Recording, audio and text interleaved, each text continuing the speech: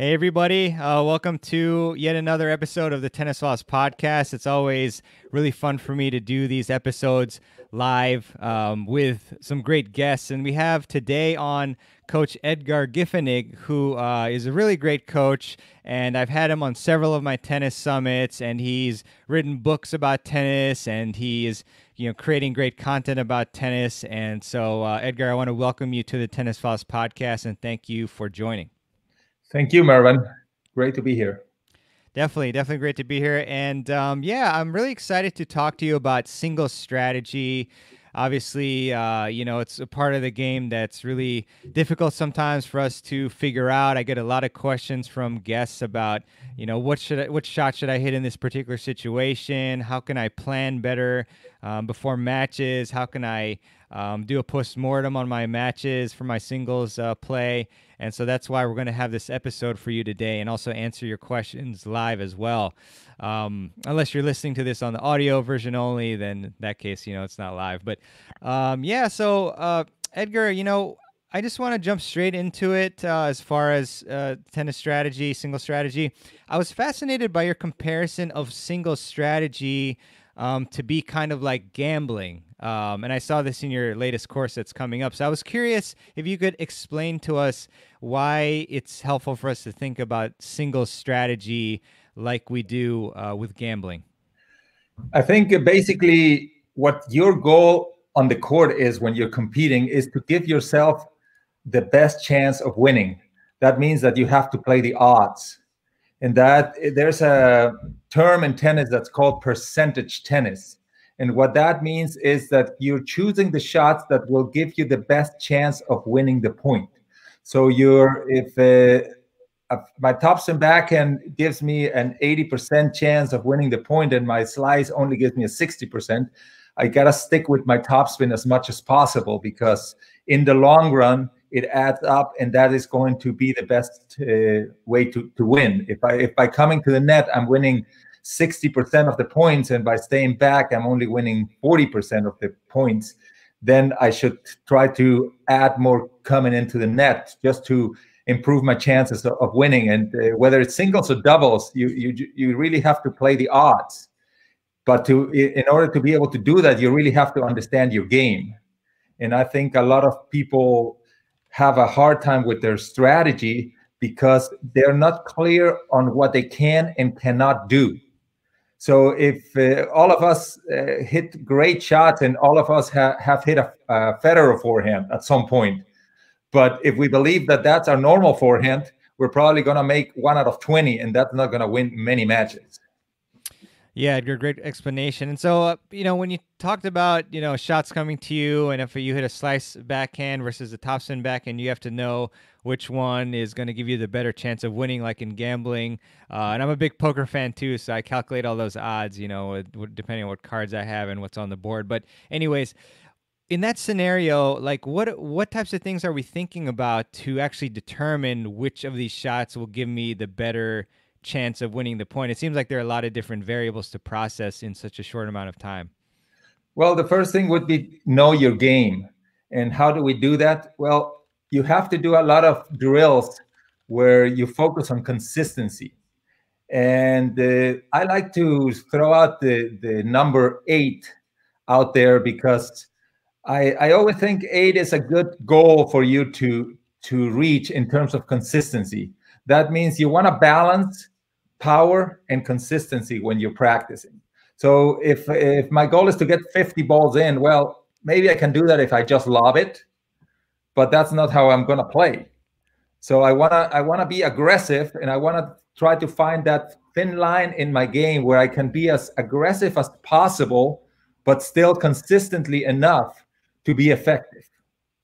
Right? So if I'm practicing and I'm missing every third ball, that means that I'm probably hitting at a speed that is above my capabilities, or I'm hitting the type of shots that are too risky. And so I need to, whenever I'm on the court, I need to try to kind of look for that eight fast shots, this average of making at least 8 balls. If I am making 15, well, hit it harder. Try to push it a little bit.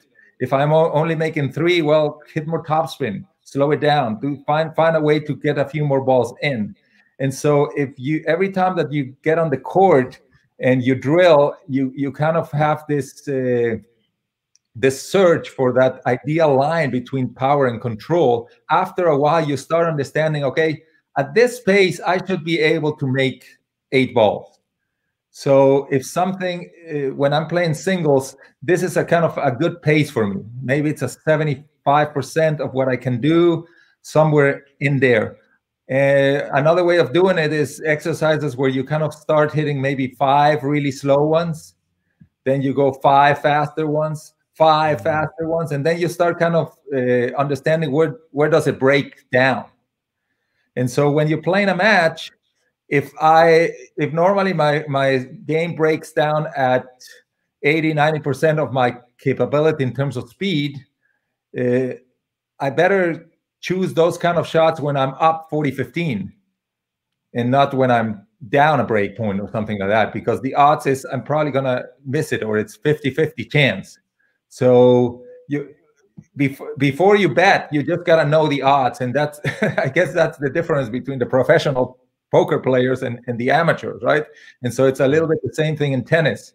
It's like the amateurs are playing against the odds because they believe they can hit much better shots than they're capable of hitting. And yes, they might hit it once or twice, but that's not going to win matches. Yeah, I love that idea of, needing to find your range and then also making sure that you practice appropriately to how your matches are going to be, with the proper intensity. And how do players actually, because I'm sure a lot of us listening want to increase that 8-ball basically like range of mix of power and consistency, make it more powerful as well. So maybe this is more technical, but how do we actually keep increasing the quality of that 8-ball range? Yeah, I mean, that's basically the way it works is you find out where you are, and then you find out what you need to do to go to the next level. And so for that, you probably need a little bit of an advice of a pro to what you play and see where it's breaking down. Like you say, it's probably a technical aspect. And you have to have a solid enough technique to be able to accelerate the ball at more speed. So basically, technique, what it does, it allows you to play more efficiently. That means if you have better technique, you're going to be able to hit the ball more consistently at higher speeds. Yeah, no, great stuff, Edgar.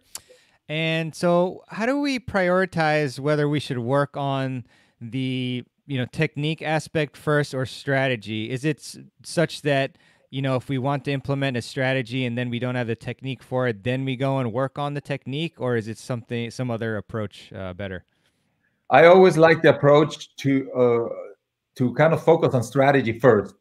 What do I want to do on the court? And then see if I can do it. Okay, so if I know that I need to be able to hit a high defensive lob when on the run, or high topspin shot when on the run to get back on the neutral situation, then okay, that is a strategy that I want to implement. So now, what technical tools do I need to be able to implement that strategy? So if I cannot technically hit the ball high with topspin, well, it doesn't matter how much tactical knowledge I have, I'm not going to be able to do it. And ideally, what we want to do in tactic, in the tactical aspect, is you want to be able to play automatically. A lot of people think that tactical tennis means, okay, this guy is really smart, so he kind of knows what to do. Well, yes and no. I mean, he does know what to do, but part of it is he or she has been in that situation enough to know exactly, when I see the situation like a picture, I'm going to react this way. This is the right way to react. And so I have to, if I want to play solid tennis, I have to put myself and I have to practice specific situations that are causing me trouble over and over and over until I can execute it technically well and until it becomes second nature. Yeah, very well put, Edgar. Appreciate that. We're getting a bunch of questions already from the audience, so I want to shift over to some of those and then trade with my own questions that I've prepared. So, Jordan, who is a great listener of the podcast, is practicing against a wall a good way to improve ground strokes? And then I would add, are there any specific adjustments that you make when you practice against the wall? For some of you that have heard me speak before or that have read my books, I am a big believer in developing stroke flexibility. And what that means is the ability to hit any type of ball that's coming to you, high, low, with spin, with no spin, fast, slow, and send it back with the desired combination of speed, height, spin, placement.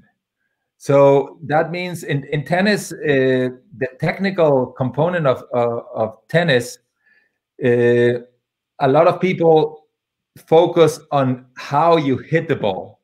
And I like to work on what do I want to do with the ball? And can I do that? So it's not I don't want to think about technique as being like a form, like the racket has to have this form, or I have to bring the racket here, put it down, do that. But I have to be able, on the forehand side, I have to be able to hit the ball high, low, fast, slow, topspin, slice. And so I'd like to practice that way. So what I always preach is that you have to try to practice with a lot of flexibility. That means instead of hitting forehands for 20 minutes cross court, what you want to try to do is, okay, you hit 3 minutes high forehands, then you hit 3 minutes slice forehands, then you hit 3 minutes with a lot of topspin, then you hit 3 minutes flat, then you hit 3 minutes really low balls.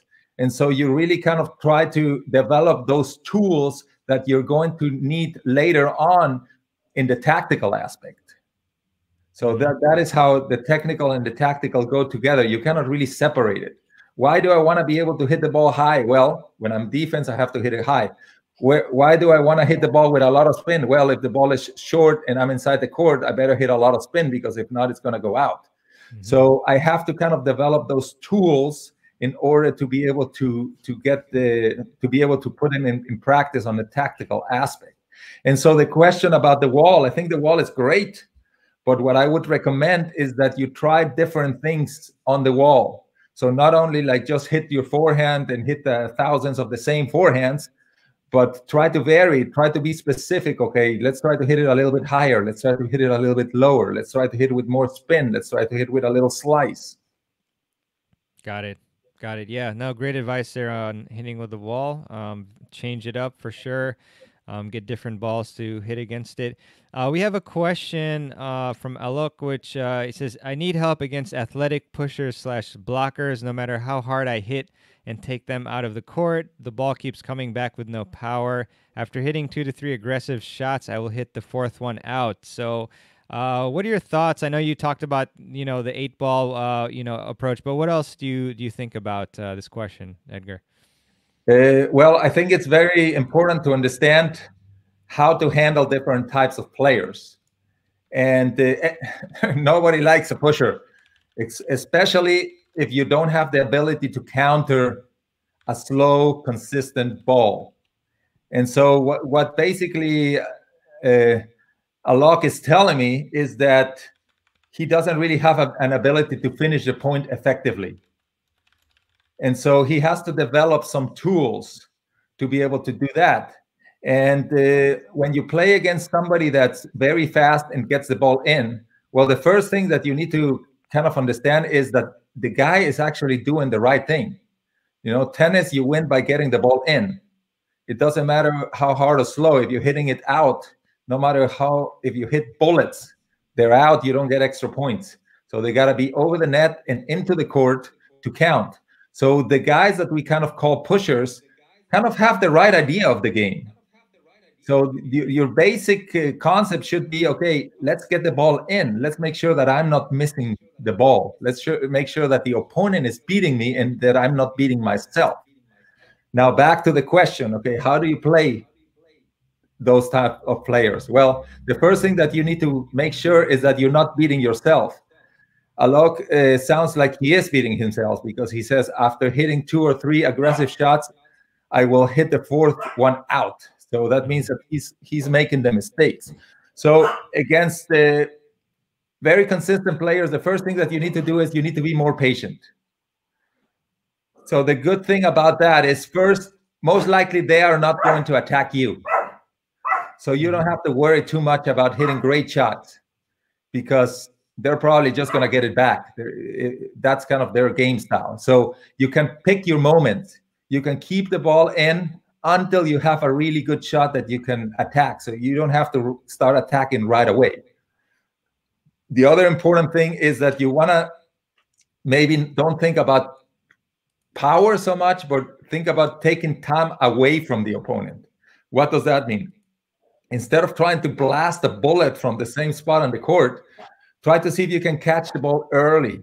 Try to see if you can hit a good shot, and when you see the opponent stretched, move forward, catch the next one in the air, and just hit it to the other side. So that way, if you're catching the ball earlier or even in the air, you are forcing the opponent without actually trying to hit the ball harder.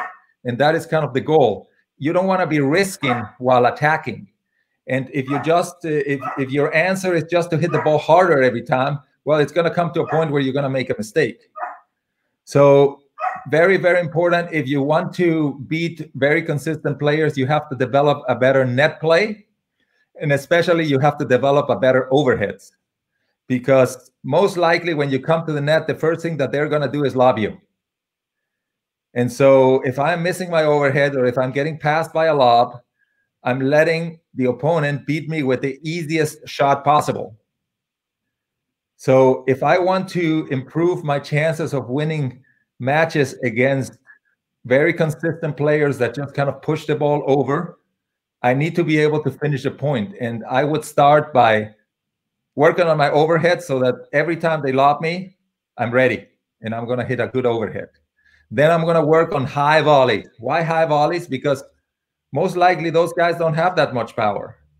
So if I am winning the high volleys and I am just losing the points where the guy actually hit a nice passing shot, okay, that's different. But most likely I'm giving them a lot of free points by missing easy shots. So really work on putting away the easy shots, work on taking time away from the opponent. You have them stretch, you move forward into the court, try to catch the ball early, and then just change directions. If you can catch it in the air, even better.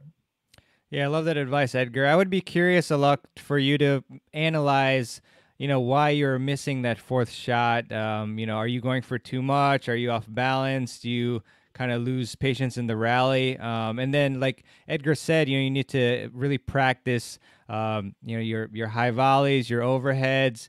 And also, I would just add that, in the beginning, when you do practice this more aggressive type of game, it may be a little frustrating. You may miss a couple, but you have to really stick with it. Because I remember when I, was afraid to serve and volley, and, I'd miss a few volleys and I'd go back to just like a pure baseline game. But if you stick with it, and then you're gradually going to get more comfortable up there and more consistent with that, and it'll make a big difference. So definitely keep at it there. So thanks for that question. And we have one from Ja, which I'm not sure how familiar you are with all the, like, I guess, tech and all that tracking matches, Edgar. But we have a question about tracking. How can we track the percentages, I guess, during a match? Like, generally, do you know of any good tracking platforms for when somebody plays a match to actually look back at their percentages and stats? Well, there's a lot of things out there, and there are actually some services that will take your whole match and kind of give you the statistics for that match. I normally, what I do is I like to track very specific things. So I don't like to track like everything. So when I'm tracking something, I want to be very specific. Like I want to understand, okay, identify what the real problem is, and then really try to track that. So some of the basic things that I like to track is, for instance, return mistakes or double faults. I think there's a lot of matches lost because the player is not able to put the ball in play. So if you think about it, if you miss 2 returns every time you return serves, it doesn't sound bad. Okay, I missed 2 returns. I mean, that's kind of normal. Well, it's love 30. So if you miss 2 returns, you're down love 30. So you have to win 4 balls to make up for that.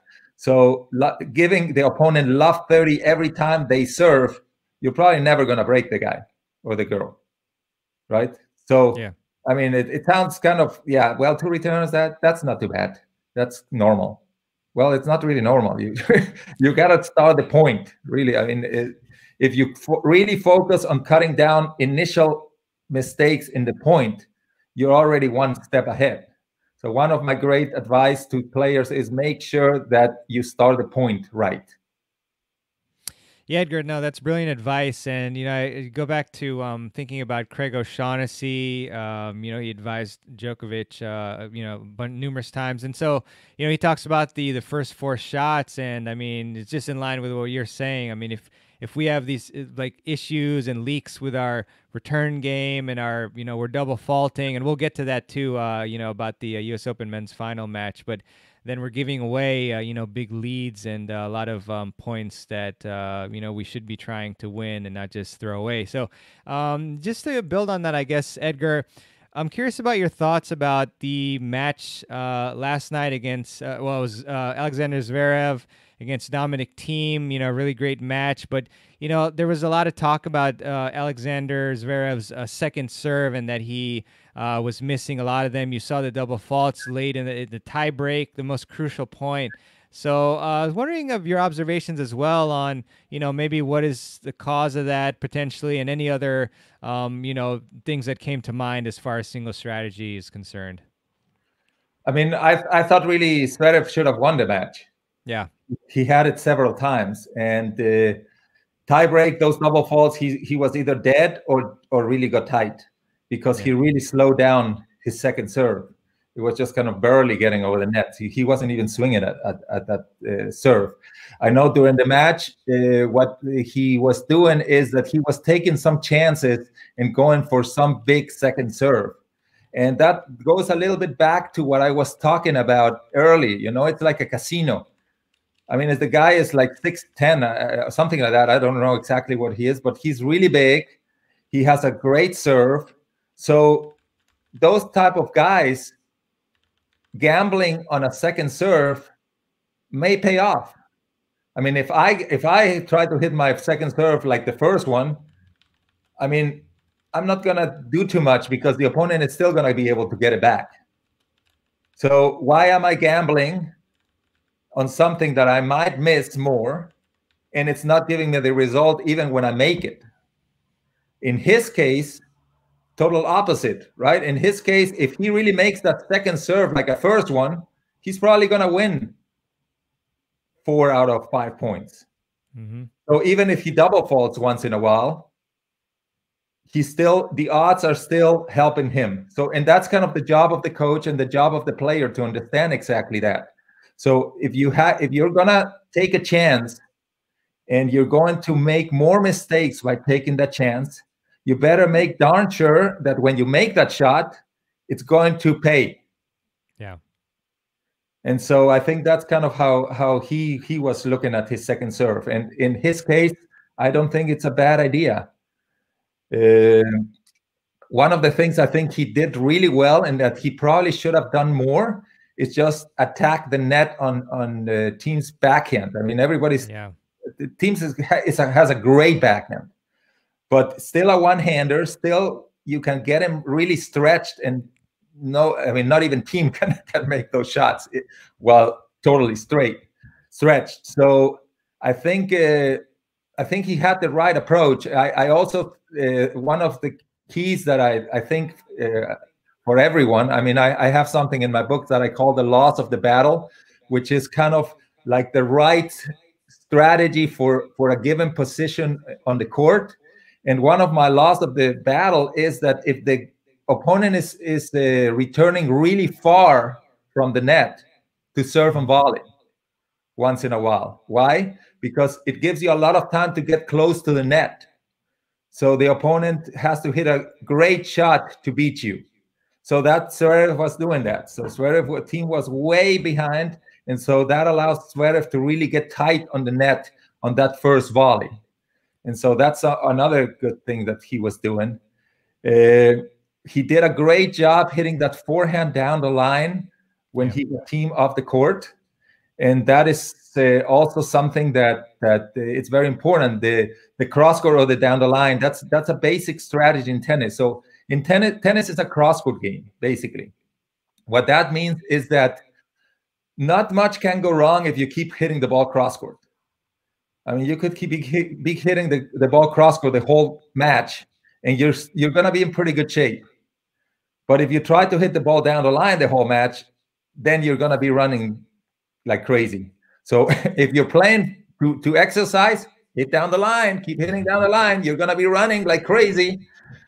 But if you're playing to win, you better hold on those down the lines until you can force the opponent, or if you're kind of playing from the middle of the court, it doesn't really matter that much. But if you're close to the lines, make sure that you hit cross court, and only hit down the line when you can force the opponent. And Zverev was doing really well. Exactly that. He was opening the court with the forehand cross court most of the time, and then team would hit an angle on that, and Federer and Zverev with his power would just go down the line, and he hit several winners on that. Yeah, it was a brilliant match, and I appreciate that analysis. And yeah, took a lot of heart to get through that match. We've got another question. Got quite a few. Samantha, hello. How do you properly prepare for a singles tournament when you're not getting a lot of tournament practice at tennis clubs? Very good question. That is difficult. The best way to prepare for tournaments is match play and playing tournaments. So there is really a reason why the pros play so much and the top juniors play so much, because if you don't play enough matches, your game never develops. You cannot be, I mean, just practicing will only get you to a certain point. Really, the best practice that you can have is playing matches, and you play matches and kind of to understand where you are. What am I missing? What's happening? When am I getting nervous? Why am I choking in these situations? And if you never really experience that, it's very difficult to play a tournament. So the short answer is, if you want to do well in tournaments, you got to play a lot of tournaments. And the best way to prepare for the tournaments is playing a lot of matches, and then just kind of practicing the things that you see happening during those matches. Normally there are patterns. Okay, I feel that when the opponent attacks me to this point, I don't know what to do, or I hate playing pushers because every time I play a pusher, I cannot put the ball away, or I hate when somebody's coming to the net and attacking me the whole time. So basically, those matches are going to give you the answer to the things that you need to work on. So if somebody's coming to the net and beating you every time, well, you probably don't have you're not be able to place the passing shot low enough or cross court enough, or you're not able to lob well enough. So it just gives you cues of where you are. Yeah, I appreciate that answer. And yeah, it's obviously very tough if you're not getting to practice much. I mean, of course, you can think about, things like what we're talking about today, the strategy part. You can, make a game plan before you go out there and, play to your strengths. And if you know the opponent, try to play to their weaknesses. But yeah, nothing takes the place of practice, but you can at least kind of think a little before you play and make a plan. We have a lot of great questions here. I'm going to go back to a couple of mine selfishly. So, Edgar, you talk about the importance of knowing the geometry on the tennis court. And so I would just want to ask you if you could explain a little further, the importance of knowing the geometry of a court and the intricacies involved in that. Yeah, that's a little bit hard to do just without visuals, but okay, let me see if we can do it. Basically, when you're talking about the geometry of the court, it means understanding the dimensions of the court. Where is the playing field? And where does that put me in relation to the playing field with the net, the sidelines, the baseline? How far can I hit? What happens if I hit cross court? What happens if I hit down the line? So you kind of follow the angles of the shots. And if you study the different possibilities when you're on the court in terms of what the angles of the shot can mean, or where would they take you if the ball is coming from the right hand of the court and they hit an angle, where would I have to run to get it? And what options does the opponent have if they go down the line? How far can they get me off the court? So if you kind of study the court a little bit and understand the geometry, understand how the basics of the court, you're going to come to a few conclusions. And basically what the geometry of the court dictates is, where should I stand to be able to take advantage to be able to cover best the court? That's one thing that the geometry tells you. And basically what it tells you is that for every shot that you hit, you should place yourself in the middle of the best possible shots of your opponent. Okay, so that means if I hit a ball into the corner of the opposite court, let's say if it's a right-handed player I'm playing against, and I hit it to his forehand on the corner over there. So the player has two options. He can either hit a down the line shot right on the line, so parallel. He can hit the ball parallel and hit right on the singles line. That is as far as I would have to move to get that ball. Mm-hmm. Or they can hit cross court, but if they hit cross court, they can actually dissect the sideline and make me run a lot farther. So I'm going to have to stand a little bit, not in the middle of the court, because if I stand in the middle of the court, I'm close to this, to my sideline on my backhand side. That means that the down the line shot, I'm going to be close to that one. But if they hit an angle, I'm going to be pretty far from that shot. So I really should be standing a little bit to the right of the center line. So the geometry of the court basically tells me that the position for the next shot of the opponent, my position should vary depending on my shot. Depending on where I hit the shot, I need to be moving to that position before the opponent hits it in order to be able to hit either shot that he hits. It's like I said, it's a little complicated without the graphics, but I hope people are getting the idea. And it also tells you, okay, how far should I play? Should I play close to the baseline, or should I back up, or should I play inside the court?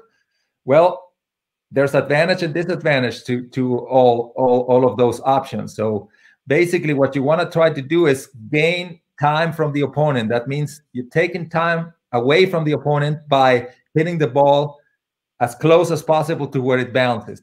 The closer that I get to the net, the more angles I can hit. The wider my angles are going to be.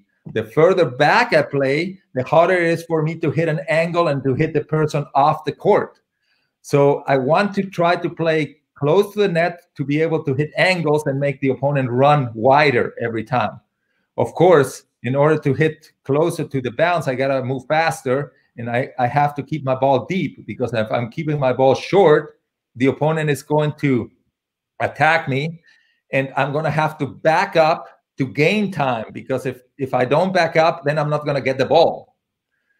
Mm-hmm. So those are the things that the geometry of the court really teaches you. And basically from the way the court is set up with the net and all that, we know that when we're in a defensive position, we have to gain time so that the next shot we have a better chance. So how do I do that? Well, hit the ball high, use different heights. Mm-hmm.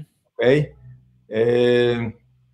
So those are basically some of the things that just understanding the court will teach us tactically. You know, hit the ball cross court. Why cross court? Because if I hit the ball cross court, I'm in a better position from if I hit the ball cross court and the opponent hits it cross court back to me, I'm already kind of close there. And the farthest I can run is if he hits it down the line. So if he hits it down the line, I'm going to have to run to the line. But here we go again. If I hit it down the line, then the opponent is going to hit cross court. And if the opponent hits cross court, I'm going to have to run much wider because of the angle of his shot. So if we just visualize the court and I hit cross court, just visualize yourself hitting down the line. So you hit down the line and the opponent hits cross court in an angle. So you're going to run and you're going to be in the doubles alley. You're going to hit down the line again.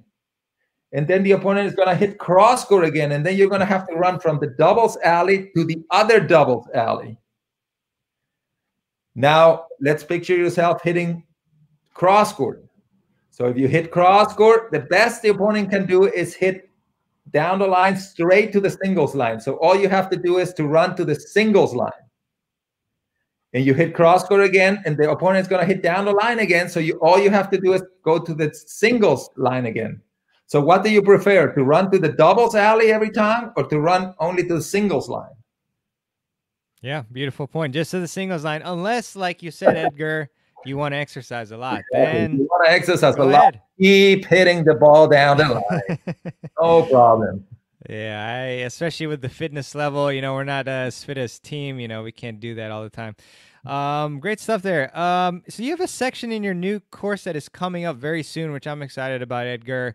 The Singles Tactic Masterclass. You have a section on how we beat ourselves. And I was wondering if you could maybe give us one or two of those ways that we actually do end up beating ourselves so that we can know that and then stop doing it. All right. Well, basically, there's a few things that you can do right away to improve your chances of winning. And the first thing that you need to do is just kind of keep track of what is happening in the match. So you have to ask yourself, am I really getting beat or am I really beating myself? Mm-hmm. A lot of times what happens is we start the match and we're a little bit nervous and we're trying to hit these great shots because we know the opponent is pretty good. And since I'm a little bit nervous, I start making mistakes and then I get a little bit more nervous. And obviously what's going to happen? Well, I'm going to make more mistakes. And then it just keeps going like that. And then suddenly I realize, okay, I already lost the first set and I'm still kind of making mistakes and I'm nervous. I don't know what to do. And I never get out of that situation. And I end up losing the match. And the other guy actually didn't do anything. Mm-hmm. I just did everything. So the first thing that you need to do is in the changeover, okay, you know what? I'm making all the mistakes. So let's first get the ball in. So let's get the first serve in. Don't try to kill it. Just get it in. Get the return. Aim it at the middle of the court. Just get that ball in there. Hit every ball cross court. Why cross court? Because I'm hitting over the lower part of the net. I have more area to hit into, and it gets me in a better position.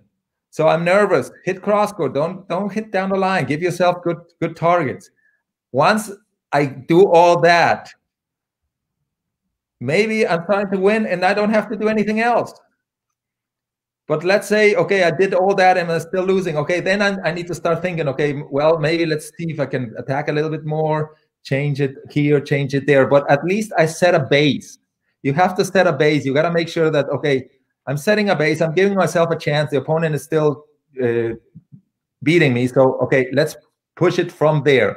But if you don't set a base, you're giving the match away. The other, there's several other things that are fairly easy for everyone to do. And one of them is what I said before, get the point started. Okay, it doesn't matter if you're returning a lob, but return it. Get it in the court. Make the opponent hit a next shot. Same thing on your serve. A lot of us, even if there might not be a huge difference between the first and the second serve, or maybe if it is, and we're missing the first serve every single time, it might be better just to take a little bit off and just start getting it in. Get your 50% first serves in. Try to shoot for that. Take some pace off, hit the ball with a little bit more spin. One of the big problems that I see at the amateur level is trying to, this idea of a great shot in tennis is a bullet 1 inch over the net. The reality is that is a terrible shot, because even if it's hard, if it's so low, it is going to be short. The key in tennis is to keep the ball deep. Why? Because you're taking away the chance of the opponent to attack you. So even if it's softer and deeper, it's going to be more effective than really hard and short. Plus, the other thing is, if you're aiming so close to net, you're probably going to be making a lot of mistakes in the net. So one of the first things that I tell all my students is, you have to make sure that you're not missing balls in the net. That should be your mantra anytime that you practice.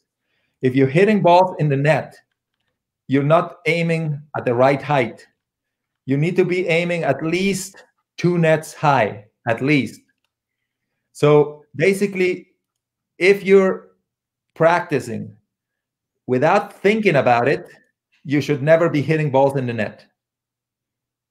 That should be your normal shot. Your normal shot is double net.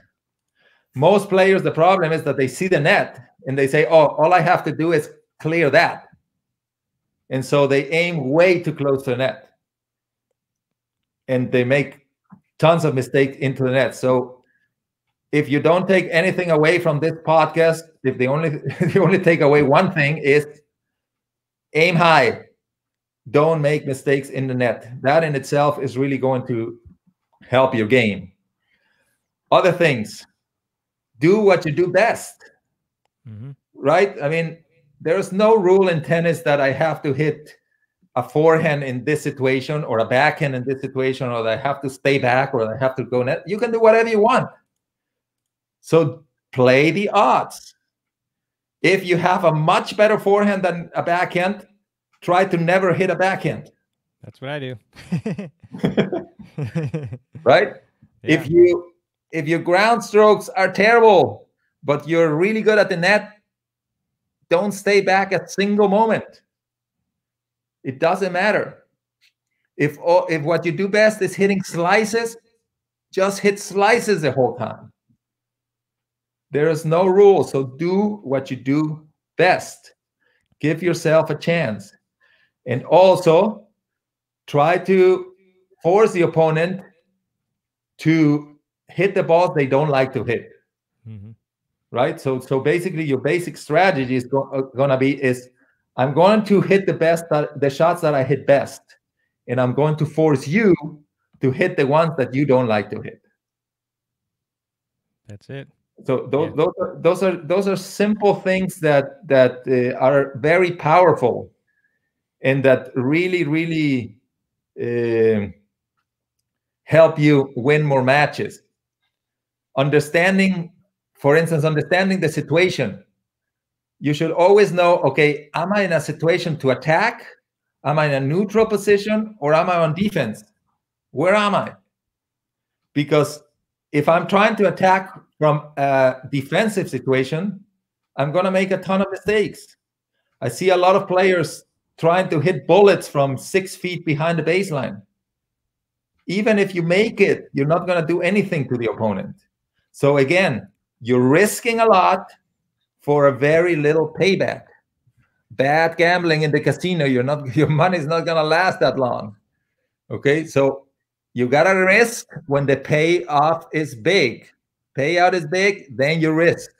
When is the payout big? Okay, I have a forehand. I'm in a position to attack. The opponent is in trouble. Take a chance.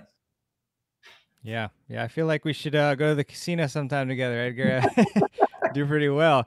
But yeah, I see it a lot, obviously, and that's why we're talking about it. I analyzed a video recently of two 4.5 players, and I noticed that some of the players, they were like hitting approach shots from behind the baseline and going in when the opponent was in the middle of the court in a comfortable position, or they were going for, a winner, obviously, like outside of the doubles court, and, trying to do all these crazy things. But, you've got to play the percentages and think about what the optimal shot is at the time.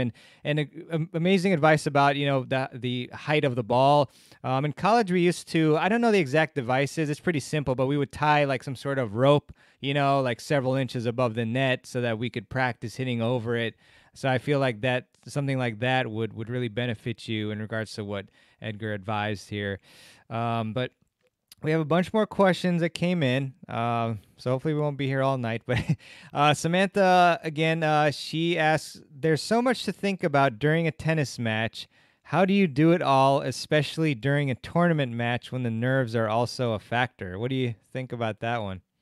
All right, what I would tell Samantha is that she has not really done her homework before she gets into a match. Because, like I said before, a match, once you're playing, it should be automatic reaction. You're really not thinking, okay? You're really not, no good player is going to be running to the ball and trying to figure out, okay, should I hit a cross court? Should I hit it down the line? Maybe a lob? Okay, what should I do? No. The good players, what they have done is they have put themselves into that situation so many times that it's like seeing a picture. It's like, oh, I recognize that picture. This is what I need to do. It's a reaction. They don't think. If you're thinking a lot, that means that you don't understand your game and that you are not really sure of what to do in every situation on the court. So your job is to kind of try to get together maybe with a tennis coach or something and just go over the basic situations that you might encounter on the court. Okay, when the ball is coming deep to my forehand and I'm in this position, where should I hit it? When the ball is coming short to my forehand, I'm inside the court, what are my options? When I have a high ball in the middle of the court, what should I do? When I have a really high, deep ball that it's pushing me back, what should I answer? And so you need to analyze the shots that you normally are getting and make sure that you understand what you should do in each of those situations. Once you understand what you need to be doing in each of these situations, then you need to practice each situation separately. For instance, okay, if the ball is coming really high and deep to my backhand, I need to back up. And if I'm still backing up when I'm hitting it, I should probably just hit another high lob back. Okay?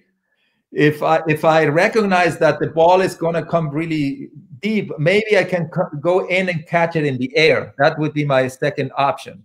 So practice with somebody, have somebody hit you that ball over and over and over, and you respond it the way that you're going to respond it, the way that you know that it's right.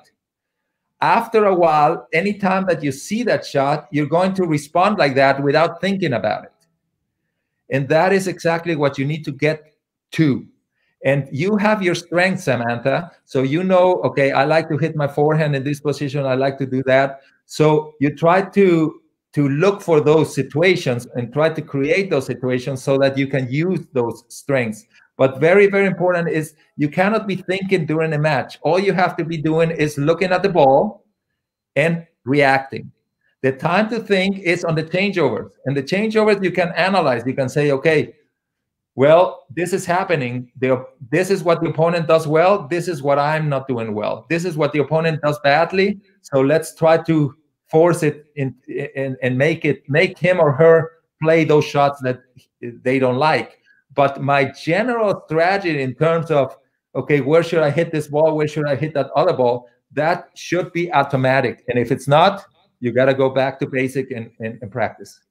Yeah, beautiful advice there. And, you know, it's a matter of just practicing these situations, as Edgar said, over and over again, so that it becomes second nature, so that you know, okay, you know, for example, this person has approached the net and they're at this part of the court, so I'm going to hit my pass here.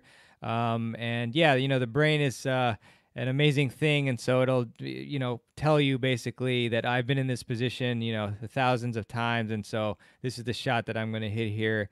And that'll help you a lot, along with, you know, your game plan before matches as well. So great question there. And thank you for that answer, Edgar. And we've got a bunch more. Irvin, how's it going? He asks, this is more technical, I think, but what can you see as what do you see as the keys to hitting a heavy topspin forehand or just a heavy forehand with good margin? Yeah, I mean that's obviously it's a technical question more, and Yeah. I mean I think that the better your technique, that means that the better your kinetic chain works, Yeah. the easier it is to use the whole body to accelerate the racket. Definitely, you need to be able to feel comfortable with topspin. So if you're not feeling comfortable with topspin, that should be your first step. So in order to hit a heavy forehand, you need to really feel comfortable with topspin, and you need to be able to accelerate the racket head. So the ball is not going to be heavy if the racket head is not going fast.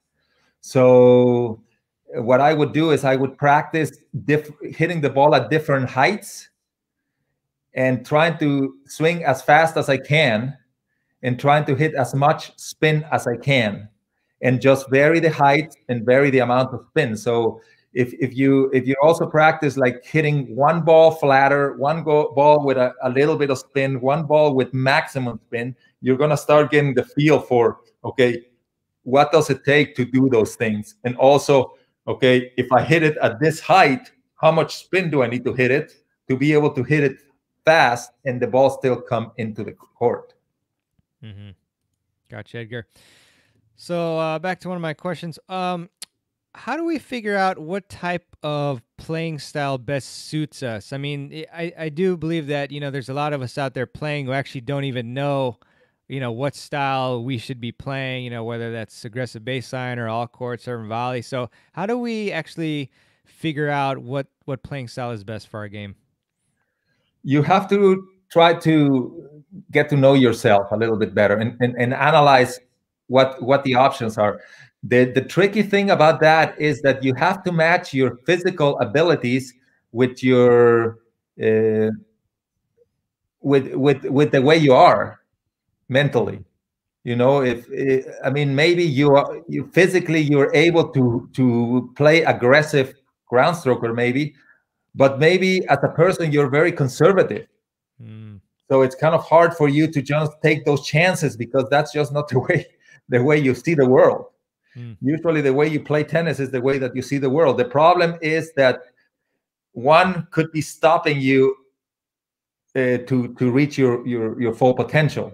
Mm-hmm. The other way it could also happen, right? So maybe you're kind of small and maybe you don't have that much power, but you're just aggressive mentality, and so you just want to kill the ball and play like that. Well, the problem is that playing like that, you're probably not going to be very good because you're physically not able to play that way. Mm. So you have to kind of find a balance there. Find something that you're comfortable with, maybe push the limit a little bit. And basically, I think you have to kind of start with physically what you're able to do. Are you really fast? Are you really strong? Do you run really well? What you can do, because the mental, you can kind of change it easier than the physical. You know, you're 5 foot tall, you're not going to be 6. So no matter how much you try, right? But you could try you could try to change your mentality a little bit, and you could try to match it to the game style that might be more suitable for you. So I think that is very, very important, that you really analyze, okay, what do I do well? If I want to be a more of a consistent player, well, I better move really well. If I don't move very well, that game style is not going to work. Mm-hmm. Right? So or if I have big weapons, well, I should probably play aggressive. I should not really try just to hang back there if I can do something with the ball. So I should maybe look into that more. If I'm 6'8", well, I should probably explore the net play a little bit. You know what I mean? So I do feel there's a lot of mistakes out there and people not really taking advantage of their physical attributes on the court. Yeah, that's another huge point. If you don't take anything else away, that's a great one to take away as well. So we have a question from Susan. Hello, Susan. How about strategies for playing someone who predominantly uses chip shots and spins? How would you adjust against that type of player, Edgar? Well, I mean, the first thing that you need to try to do is understand how does this chip shots and spin work. You have to be clear, okay, if they're hitting a spin with the forehand, which way can it bounce? And what is uh, the likely outcomes of those shots? So you need to try to practice against somebody doing that so that you start getting the feel of, okay, how do I counter this thing? Do I slice it back, or do I hit topspin? It really depends on your technical ability. But uh, most likely, if you're asking this question, is that you're not feeling very comfortable understanding what's happening with those shots. Those shots are effective usually to keep the ball low or and short. So I'm assuming that somebody that's playing against you like that is probably hitting deep and then suddenly short balls with slice. And if you're hitting with slice like that, one of the things that is difficult is to hit passing shots, because you're not going to hit the ball very hard. So you might be able to take advantage by coming into the net a little bit. Yeah. The other thing is, usually you never know if that opponent, most likely they don't like to come to the net either. If you don't like it, or maybe you do like it, but what I would try to do to them is get them out of a situation where they can do those things that are hurting me. So I have basically two options. Either I kind of practice and get used to what that means, or those situations, how to counter those chip shots. I can get more comfortable coming into the net, because they're usually probably going to give me a lot of short balls that I can come in. And the other option is to give them a short ball back and try to force them to come in and get them out of that situation. Got it, Edgar. When you want to give them a short ball, do you actually, and let's say you're like in the middle of the court with them hitting a short ball, and you want to hit the short ball back, do you hit that and you back up, or do you hit that and you also go up while they're approaching? It really depends. It depends how, if you hit that short ball and you feel that you're going to force the opponent, it might be a good time to move in and try to hit the next ball as a volley. If you're hitting that ball short and you kind of feel that the opponent they're going to be moving forward, but it's not going to be a very tough shot for them, you might as well back up. Okay. Yeah, that makes a lot of sense. Perfect. Thanks for that. We have a question from Alok again. I try to hit every ball on the backhand side using a full swinged backhand. Sometimes after hitting a weak backhand, I lose the point and I regret it for not slicing. So how do I choose between a slice and a full swing backhand, which is we mentioned that in the beginning of the show, that scenario. But how do we decide? I'm assuming the full swing means a topspin shot or a drive. Yeah, I think Yeah. so. Yeah.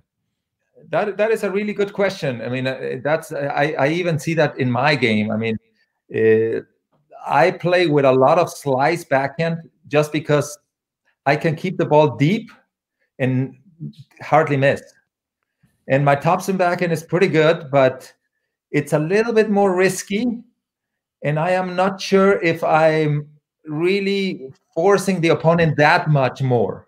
That we'll go back to the casino thing, right? So am I really benefiting from hitting my full topspin backhand, or it's really not doing that much? It looks good, it feels good, it feels like I'm attacking, but am I really attacking that much more? Am I taking more risk by hitting my topspin than my slice?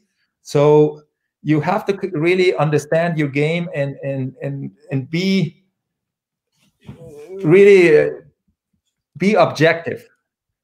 Really be objective. Everybody loves to hit a great topspin backhand, but okay, am I really having a payoff on that backhand? If not, stick with the slice, look for forehands, look for something else. There's a situation where you have to hit a topspin backhand, like if somebody attacks you and comes to the net. But other than that, most of the time, a good deep slice backhand is enough against most players. Yeah, worked for Graf. Yeah, worked for a lot of players. Yeah, for sure. And it was interesting to see, Dominic, hitting a lot more slices at the end. And, I Yep. think it's probably because he was tired and struggling. And so that also evidences that it takes less energy, to slice and to rip a backhand like that. So that's another thing to think about. Um, you've given us a lot of great tactics here and strategies, Edgar. But I was wondering, to make it a little more, I guess, well, to make it USTA specific, what is Yep. one powerful tactic that comes to mind that you can give us for USTA players that they can implement quickly and start winning more matches and points? Well, the bottom line is that there's only a few things that you can do in terms of strategies when you're playing, right? So, I mean, basically, there are 8 things that you can do. Either you can out rally your opponent, you can overpower your opponent, you can try to use your strengths during that point, you can try to attack the weaknesses, you can rush the net, you can force the opponent to rush the net, you can use variety, or you can really try to open the court. I mean, those are basically the 8 things that you can do on any specific point in the match. And as a player, you're going to, depending on your game style, you're going to do more of those in most of the points, and maybe a few of those in other points, or none of those in other points. But those are the 8 options that you really have when you're playing, and that you should exploit, right? So before the points start, you should kind of choose one of those 8 things. And most people just kind of choose them by just automatic, because that's the only thing they do every time. So, okay, I'm always going to try to use my weapon, or I'm always just going to try to focus on the weakness of the opponent, or I'm going to just be consistent. I'm just not going to make mistakes anytime. But what the important thing is that you understand that you have options, and that maybe what you do in specific points in the match can make a huge difference. Maybe you're not a volleyer at all, but at 4-all, 30-40 with the opponent serving, maybe just running to the net is going to be enough to scare them and have them miss the passing shot. So you have to understand that these options that you have, you might not use them every time, but you should use them sometime. And you should understand that you have them there. Using variety, for instance, I mean, why not hit a few lobs sometimes? Just mix it up. Give them a couple of cut balls, something like that. So kind of try to use your full potential as a player, and not just the shots that you always use. Maybe you love to come to the net. Okay, well, it's great, but maybe sometimes mix it up, stay back a little bit. Have them guessing. Is he going to come in? Is he going to stay back? What's going to happen? So I think just in general, the advice, I mean, it is very difficult to give a blanket advice for all levels of players. But definitely, you need to know what you do well and try to do that as much as possible. Try to focus on understanding the opponent's game. A lot of times we're so worried about our game that we don't even think about what the opponent is going through. The opponent is having the same problems as you are having.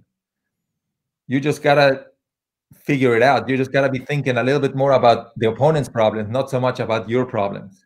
So try to put yourself in the opponent's position, and try to really understand. You should be able, after 2 or 3 games, to answer the question of what can they do well and what do they have problems with. How are they winning points? How am I winning points? If you're not asking yourself those questions during the changeovers, you're just not taking advantage of opportunities. You need to be looking for patterns.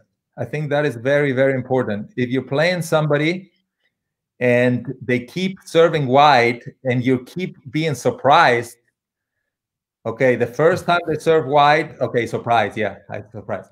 Second time, Okay, I should have been expecting it. Okay, surprise, surprise, let's say. But if they do it 8 times and they keep surprising you, you're just not doing your job. That is not a surprise. That you're just not thinking straight. Okay, you need to be looking for those patterns, because the opponent is going to do what they do best over and over, and they're gonna do it more in key points. So if the opponent keep passing you cross court, every time you go to net, they hit a cross court. Every time you go to net, they hit a cross court. Well, if you finish the match and all you can say is, well, they kept passing the cross court, well, you're not doing your job. You should have realized that in the second game and cover the cross court and force them to hit down the line. Maybe they don't even know how to hit down the line. So come to the net and just run to this side where they always hit it and see if they can hit it to the other side. If they keep serving cross court, well, stand in the alley. See if they can hit to the tee.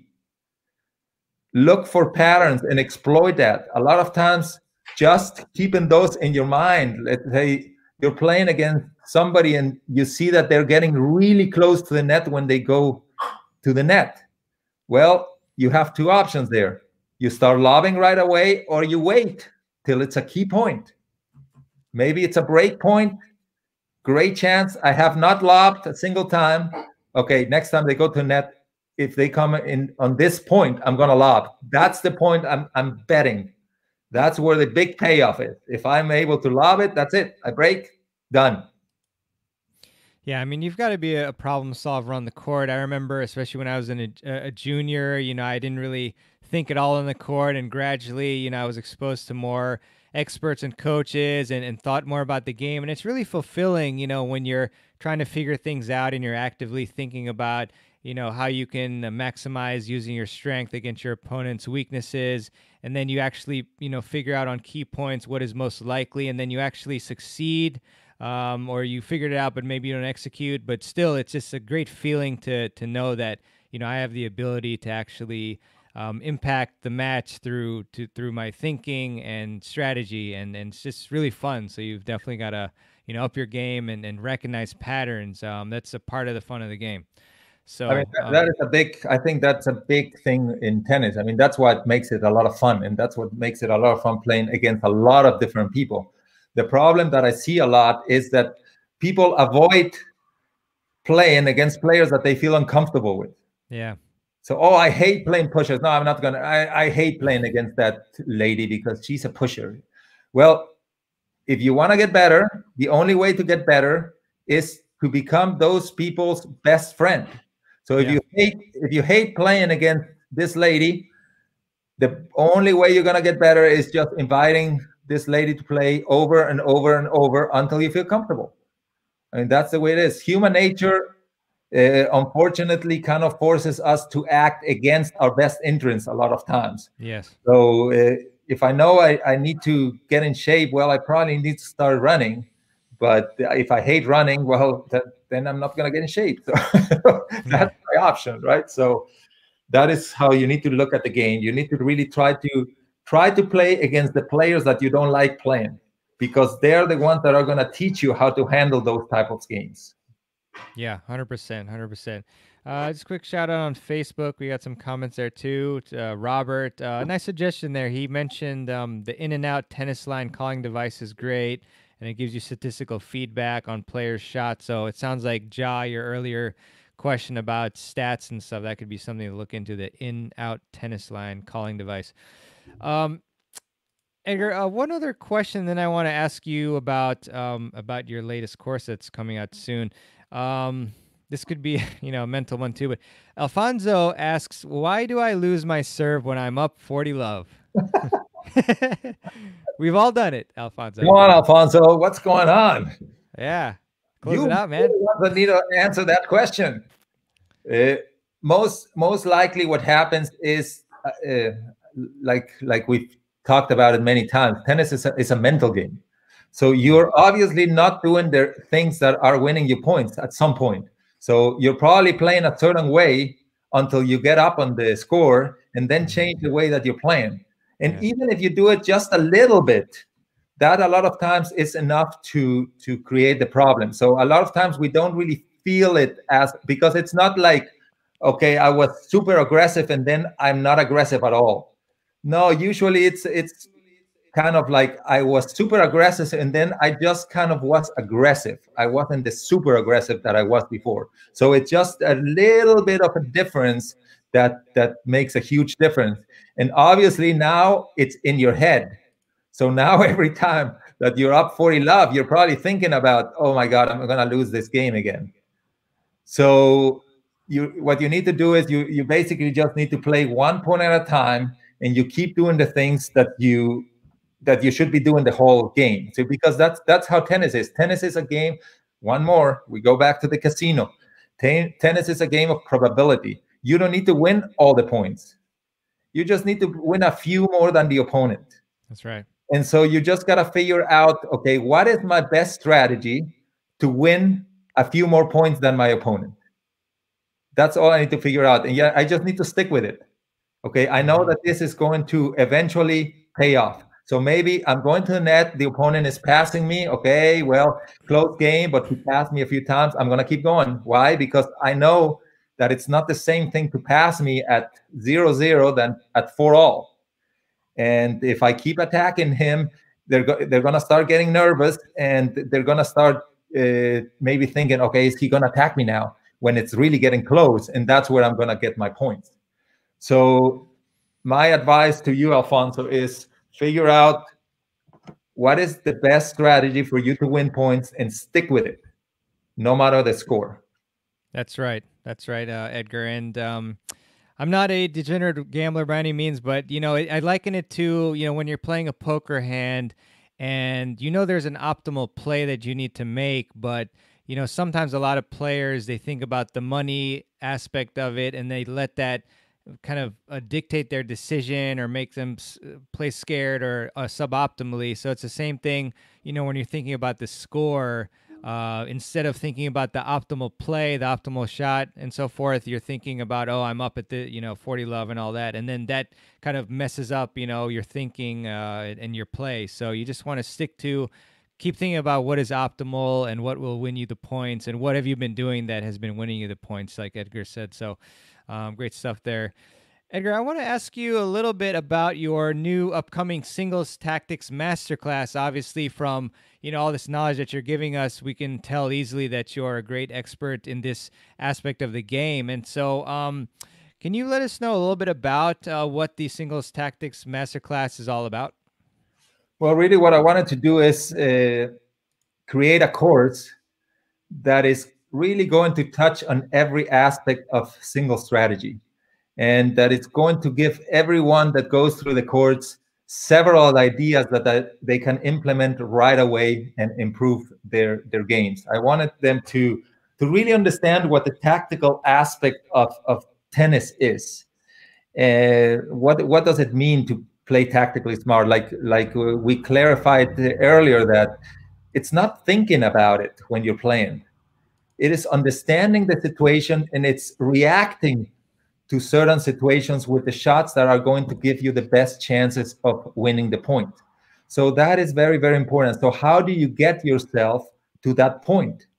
Well, you have to understand the geometry of the court. You have to understand how tennis works. You have to understand what happens if I hit the ball cross court from this position.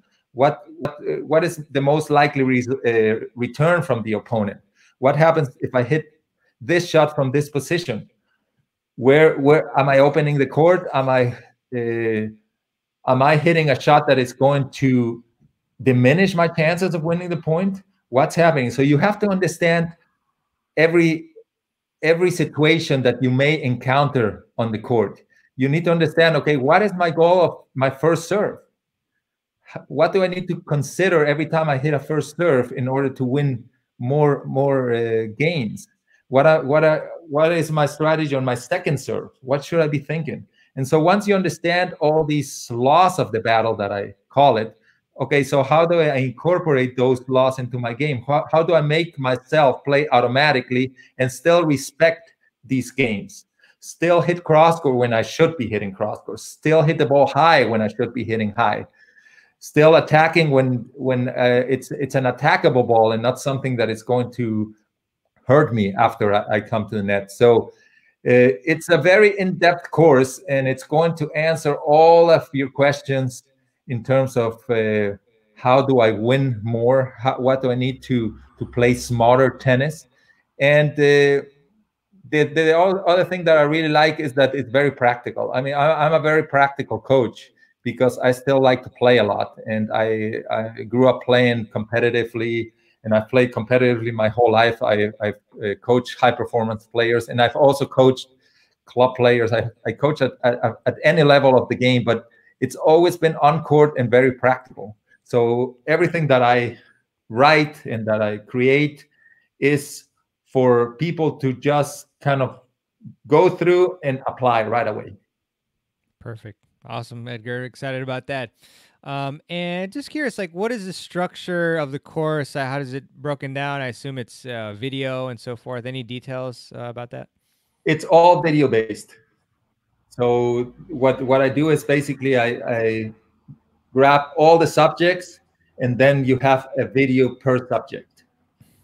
Got it. Cool. Cool. Very good. And I mean, is there any like how long is it? Do you know like approximately and number of videos, anything like that?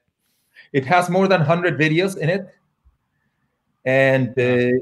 it's I don't know exact time, but it's more than 3 hours Nice. long. Yeah, Oh, so nice. it's very, very comprehensive. Yeah, And no, I like that because it's quite a few videos, but it sounds like they're bite-sized pieces for each one so that you can digest them.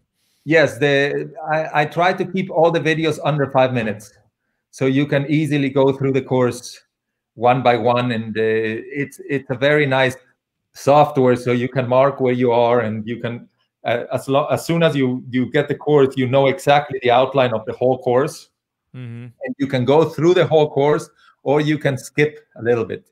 I mean, I suggest you go through the whole course first, and then just kind of go back to the points that apply a little bit more to your game. But in it, you will learn like different strategies also to play against different players. You will learn the 8 different strategies for each point, the 8 different options, either be consistent, be aggressive, go to net, bring the opponent to a net, etc. The fundamental tactical basis of tennis, like, okay, tennis is a cross-court game. We've talked a lot about that. Why is it a cross-court game? Making sure that you start the point right, just very, very practical stuff. So I'm sure any player that wants to improve their game will find it very useful.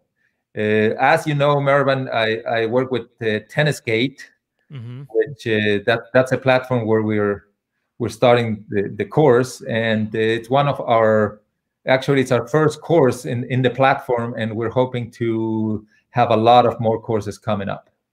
Awesome. That's fantastic. So obviously, if they want to check it out, I mean, there's a couple of ways. You go to Tennis Skate as well and check on there, and then also if you're a part of my subscriber email list, which you can go to tennisfiles.com and just subscribe, and you'll get some really cool emails and free ebook as well if you haven't already. And then I'll let you know when it comes out as well, because we're not exactly like it's coming up in the near future, right, Edgar? Pretty much. Yeah, it should come out at the end of this month or early next month.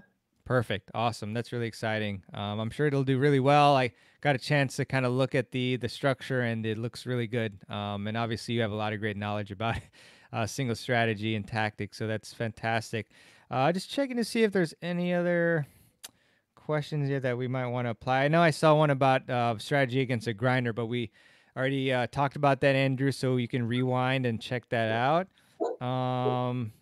Let's see, mental versus technique. Okay, I think that's about it, Edgar. I want to ask you um, a question of my own, which is you've given us a lot of great advice on the show today, but what is one key tip that you can give us to help us improve our single strategy and tactics?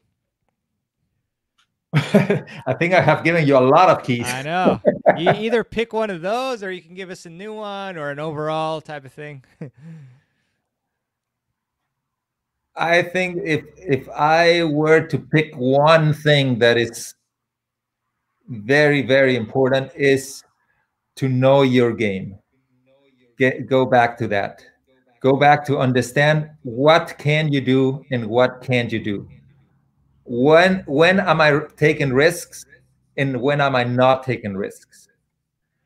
Where what where should I hit these shots and where should I not hit these shots? So what I'm saying is basically is understand at what speed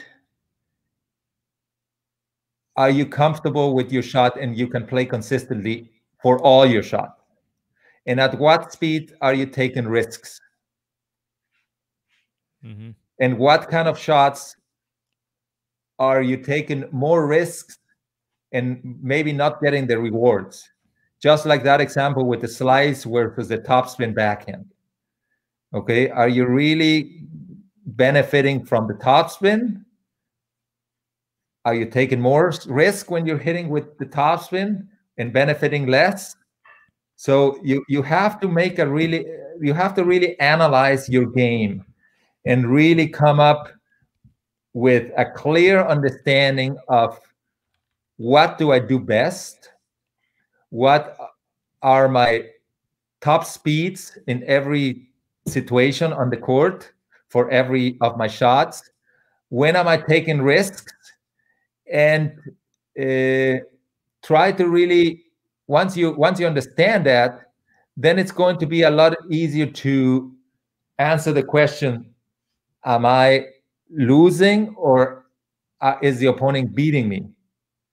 Okay, so you're going to be able to cut down your mistakes by understanding what it means to play percentage tennis, playing to the best of your ability. That's all you can do. If you try to play above your ability, then you're going to be beating yourself. That's right. Love it. Love it. Thanks a lot, Edgar. Really appreciate it. It's been a pleasure, and I see a lot of great comments here. Just putting a few on the screen. Thanks for the great advice. Thanks to you, Mehrban and Edgar. I see Ramon in here. How's it going, Ramon? Great interview, Mehrban and Edgar. Appreciate it.